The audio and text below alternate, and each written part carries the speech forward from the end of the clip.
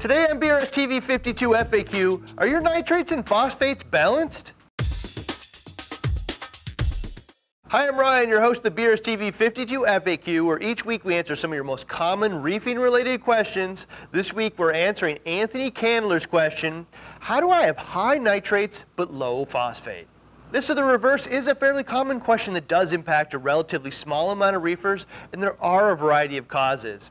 We're going to give a brief overview of why this even matters, and then talk about the four most common causes: foods or nitrogen source, testing, unbalanced export method, and potentially something unexpected like dosing kalkwasser. The nitrate and phosphate levels and ratio to each other is important to most reefers because they want to keep both fairly low to fight algae, promote calcification, and in some cases encourage specific desirable colorations. How low for each is not only just up to some debate, but also up to your particular reefing style and what is in the tank.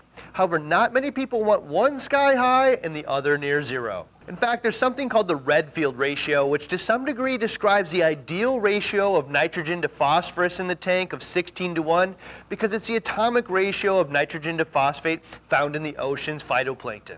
In fact, almost all of the world's plankton has that ratio, and as a result, so does much of the food chain that relies on that plankton as their primary food source, as well as the organisms found deeper within that food chain. In turn, when these organisms die, they break down into nitrogen and phosphorus, and why the ocean's organic and inorganic nitrogen to phosphorus levels are roughly 16:1. That said, this is an average, and life always seems to find a way, and there are isolated instances where nitrogen or phosphorus is limited, and that ratio can be as low as 6:1 or as high as 60:1. So how does that apply to a reef tank? Well, that 16:1 goal certainly is fun to try and chase, and there absolutely are reefers who strongly advocate that being under or over that ratio causes a wide variety of undesirable bacterial or algae blooms, or can even stunt coral growth. That said, it's really beyond the skill level of almost every reefer to even attempt to effectively really maintain the ideal Redfield ratio, which also includes carbon of 106 carbon to 16 nitrogen to 1 phosphorus. If you're actively attempting this and doing it effectively, you likely know that you're not just a 1% reefer, but likely 1 in 1,000. However, even if you get the ratio right, your levels are still very different from the ocean, because even ultra low levels in the aquarium of a few parts per million nitrate or a few parts per billion phosphate are like hundreds to thousands of times higher than they are in the ocean. But that said, even if you don't want to chase that perfect ratio, there is a reason I shared the Redfield ratio today, and that's because there is absolutely some value in understanding the concept that there is an ideal ratio and you can at least attempt to be in the neighborhood. Then understand why 100 parts per million nitrate and 0.00 phosphate is not a good thing and will almost certainly result in a variety of bacterial, algae, and coral metabolic health issues. Let's start with the first cause, which is nutrient input. The ratio of nitrate to phosphate of the foods and other additives like coral nutrients added to the tank are likely not in the perfect ratio. I can't make a blanket statement that covers all foods, but in general, I would say that foods that contain terrestrial animals like beef and organ meat, fruits, grains, and vegetables probably have a different phosphate to nitrate ratio than components sourced from the sea or even freshwater. In general, the less it looks like plankton or something that feeds on plankton, the larger the likelihood the ratio is off. This is why I think many people like to feed frozen foods, which are not only the most similar to fish's natural diet, but also somewhat similar in nitrogen to phosphate ratios. Even freshwater foods like mysis are likely closer than beef, wheat flour, corn, or fruits, which can be found in many of the dried pellets or flake foods. It's not that these pellet foods are not nutritious, because that's actually not true. They're incredibly nutrient dense. However, it's possible that they could have a different ratio of phosphorus to nitrate, which will show up over time as an unbalanced level in the tank. Beyond that, there's 101 coral food additives out there, most of which are mystery elixirs with very little information as to what's inside, so there's no way of knowing what impact they would have on nitrate to phosphate ratios. I don't think anyone needs to go scrambling looking for the perfect fish food or coral additives all of a sudden, but next time you're considering changing foods, this is a solid element to consider, and if you do happen to have a severely unbalanced tank, which isn't explainable in any other way, it would be worthwhile to consider the food or nitrogen and phosphate source that you're adding to the tank. The second cause of really high nitrates but low phosphates, or the inverse, is poor testing equipment or procedure. Anytime you have an issue that comes to your attention from testing and doesn't make sense, the test kit should always be suspect. Don't believe them blindly, and remember, these are hobby-grade kits, not analytical research-grade tools. For phosphate, the HANA phosphate checker is best for mid to high range readings, and the HANA ultra low range phosphorus checker is best for ultra low near zero readings.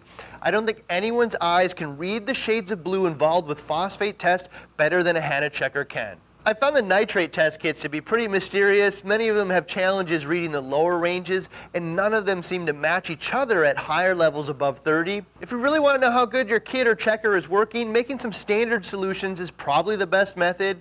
Hawk sells some standard solutions for basically any parameter that you could want to test, and be diluted in seawater to make a known value. We did that standards testing on a video a few weeks ago with the phosphate checkers and found them to be surprisingly accurate, but I think it'd be fun to do the same with the various nitrate test kits as well, so let us know if you'd like to see that in an upcoming BRStv Investigates. The third cause of nutrient unbalance is probably the most common, which is nutrient export methods. Water changes, skimmers, filter socks, and refugiums all likely remove both nitrogen and phosphate in a similar ratio as they were introduced to the tank. However, filter medias which directly remove elements like phosphate or nitrogen sources like ammonia, nitrite, or nitrate will almost certainly end up in a pretty severe unbalance. I think GFO is the most common and notable one. GFO is capable of stripping almost all of the phosphate out of the tank, but will do almost nothing about nitrate. In fact, many organisms that would normally naturally reduce nitrate levels through biological growth are no longer able to do that because there's almost no phosphate. I've seen hundreds of tanks that use GFO and look absolutely pristine because there's zero algae. The GFO works so well it can fool you into believing you have pristine water quality, but in reality the nitrates are sky high and getting higher every day. And then one day the tank takes a turn for the worse. Does that make GFO bad? No, it's an awesome tool which does exactly what it claims, which is maintain ultra-low phosphates, which reduces algae growth, and for a lot of reefers, having the tank look pristine in their living rooms with as little work as possible is the #1 goal.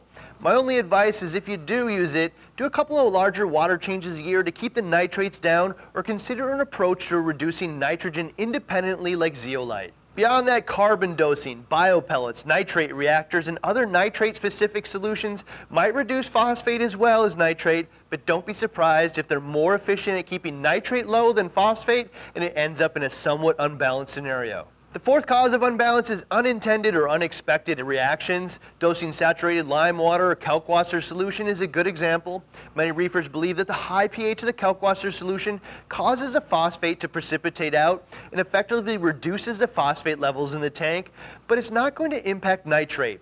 I don't think anyone has proven this, but it's largely believed to be true. So if you considered nutrient input with fish and coral foods, nutrient export, testing methods, and still not found your unbalanced culprit, I guess I'd start to think outside the tank a bit and look at things like kalkwasser.